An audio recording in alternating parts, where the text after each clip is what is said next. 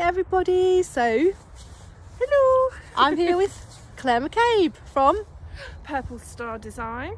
Yay. And since we can't meet for coffees, we are forced to go for healthy walks. Yay. Which is brilliant. And today's been actually, even though it's really freezing and cold, it's actually a really beautiful day, isn't it? And the trees are gorgeous. Let me just give you a little tour. We are behind Bouskell Park in Blaby. Don't fall down that hole. No, there's some holes, so I'm not going to fall down it. So Clare, tell us a bit more about your business. Because you are self-employed. You've been self-employed how long? 17 years. 17 years, amazing. Doing something right. So tell us a bit more. What made you kind of set up self-employed? What do you love about it? I was working as a creative director for a paper company, and I'd done that for probably about 13 years. Okay.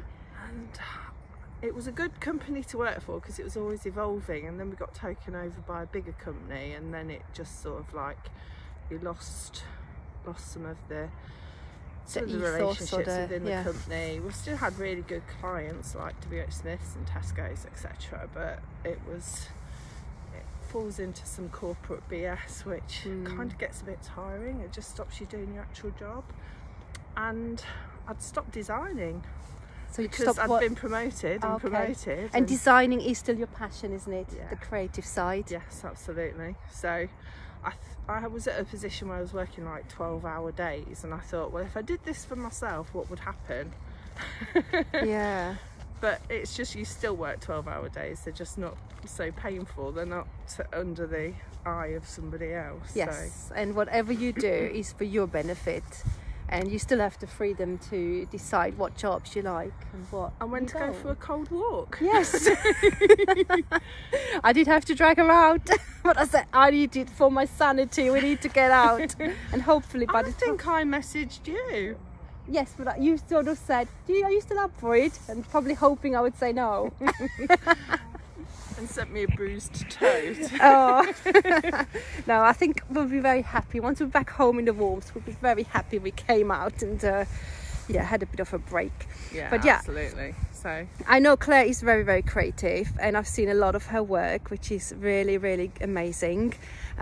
What's your latest project you're working on? Are you allowed to tell us? Oh, I'm working on a Kickstarter program with Amy, our lovely friend from Ninja HR. Okay. So there's lots of stuff going on there at the moment, and just making sure that all the marketing promotional items are ready to go. The website's done, so it's all very exciting for Amy, and it's nice to have clients like that. You're part of her team, so, and that's part of Leicester Business Networking. Yes, you brought her along and we clicked, so thanks for that.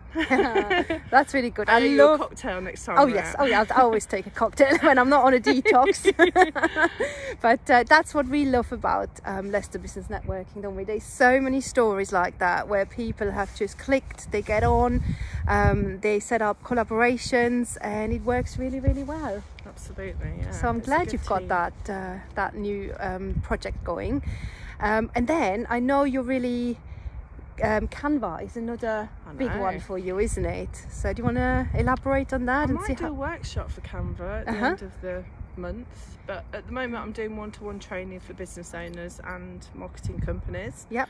And that's just showing people how to get to grips with Canva once I've designed their branding, and how to create good marketing collateral for their business without needing a graphic designer every day. Yeah. But I'm there to support and show them how to get stuck in, and then go back in and help if need be. So I think that's a really good idea, actually, because I think it's important to have professional branding, and that's obviously where Clare can step in and set that all up according to, just to match everything, the logo, the website. You're doing websites. No, can't talk now. Websites as well. But then sometimes, but then sometimes it's important to get some posts out on a timely basis, isn't it? And you can't constantly go back to a graphic designer necessarily if you want to create something quickly. So having that skill, learning that through your workshop. The size of the business. Some clients I do that for, and of course, other clients, they like to do that themselves and work work off the hoof, if you like. That's a good point. I kind of probably was just thinking more about smaller independent businesses, but if you have the size where you really need nearly a marketing department, you could be the outsourced marketing department for them, couldn't you? Absolutely, yes, we do that, and that's quite successful. I work with content creators and social media managers, and so I've got my own little team forming, and it's a great way to delegate things that I can do, but not my strongest point. So I manage that, I project manage it with other freelancers, and that's working really well as well. And you go to a bigger company as a team rather than a single freelancer. Yes. So it's always good. I like that. And you've got some technical, I know Lexi, for example, helps you with the technical aspects of the website. I think she sees the world in code. I say, can we do this? And she'll go, yeah, okay, leave it with me. And she usually does, bless her. Yes, so you have got some really, really good, strong people around you that can help you, and obviously help your clients. And, you know, until I formulated it into bringing a team together, I'd realised that 17 years of networking, I'd actually been interviewing remotely. So excellent. Yeah, it's good. So now we've got the new year, 2021, and it seems to be the same old really, like Groundhog Day nearly with this new lockdown. I think it's a bit brighter because we know what we're dealing with, and you know, there is a bigger light at the end of the tunnel, I think. Good. I like that you see it positive. So what have you got any special plans made? I've got a couple of authors that are writing at the moment. Okay. So I'm waiting for their books to be finished, and so that's another part of my business. So actually, so you've got the first is the creative side, the marketing, then the Canva workshops, and of course a really big part of your business where you're really, really good is the book design. Yeah. Tell us a bit more about that. So somebody will come to me with a Word document, and it's their life work, and then I'll turn it into a book and get it published on Amazon. So that's really exciting. That's along with the website, seeing actually something published. Yes. And having a book delivered, and they've signed the front saying thanks for all your help, Claire, and you think, yes. That must be extremely satisfying. Well, actually. I grew up learning graphic design, just going straight to print, so to get a book, and I've designed it and helped I love that. An author's dream come to light, and then hopefully help them sell loads. And Claire, so a lot of people sort of want to do the DIY way and try it themselves, but it's quite difficult, isn't it? Amazon is a difficult platform to do that. Why do you think they rather should use you and pay a little bit of money than struggling by themselves? It's because I've been through the pain. I know Amazon is not a friendly supplier. Yeah. You know, you do have to jump through their loops. And being a graphic designer, I've got the technical background, but I've also been through the pain of publishing with other clients before, and they move the goalposts, but I kind of understand the goalposts, and ultimately they're there to make money, and we're using them to get books out to a wider audience than you'll ever do it on your own website, probably, depending on your audience, obviously. But yeah, Amazon is a beast, but slightly tameable. So you can slay the beast.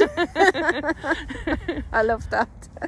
Yeah, no, I think I've seen some of Claire's books that she's helped to design, and you know, that it's just amazing. They need to look professional. You can do home self-made printing, but then it doesn't look as great, and having it look like a proper professional book that you know can get out there, and selling it through Amazon is still better. Even though they take the cut, you have a much bigger market.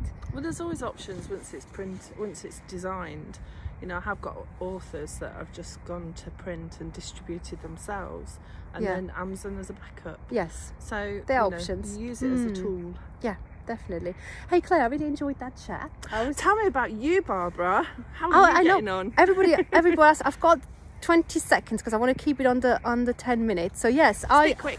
Do you know what? One, I absolutely love, like I mentioned, the connections we've made through the Leicester Business Networking. So that's sort of my baby for networking, getting out there, making friends. My business with Utility Warehouse is actually going really, really well right now because there's so many people right now that need to save money or make money.